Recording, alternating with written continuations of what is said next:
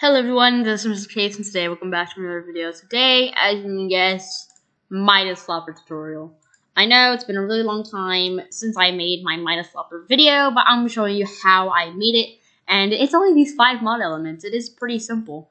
So first we have the actual Midas Flopper food item. All you have to do is just have the Midas Flopper texture, which I actually did not make. This is not my texture. I pulled this off a website, don't know which one because it was like a month ago that I actually made it. So yeah, this right here is the, or I just made it since I made this mod.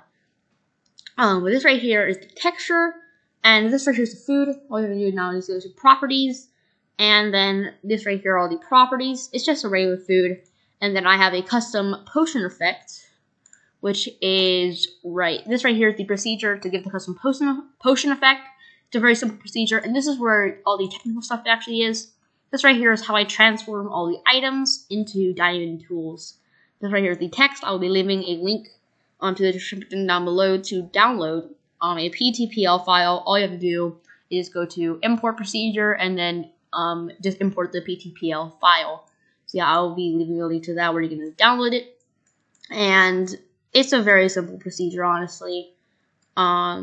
But the only downside is you can't actually use that diamond tool while you still have the effect, because it will continuously transform. So yeah, make sure that you're not in any place where you actually have to mine while doing this, or you can just remove this block right here for every single one of these. Just make sure that you remove the diamond part, this little block right here.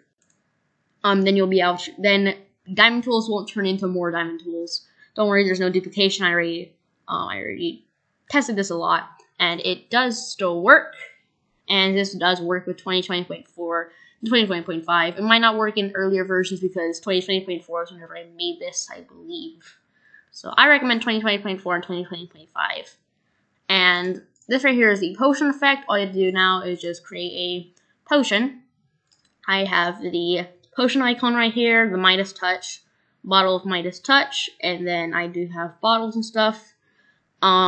And then you can go to the triggers and just put this procedure on the on potion active tick block.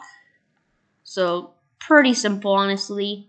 And then this right here is just the recipe to craft it. It is really, really unbalanced because it can turn any tool, like literally any tool you have, into diamond tools. So it kind of makes sense you have to defeat the wizard 4 times and get a ton of diamonds. Because then you can just have like a billion,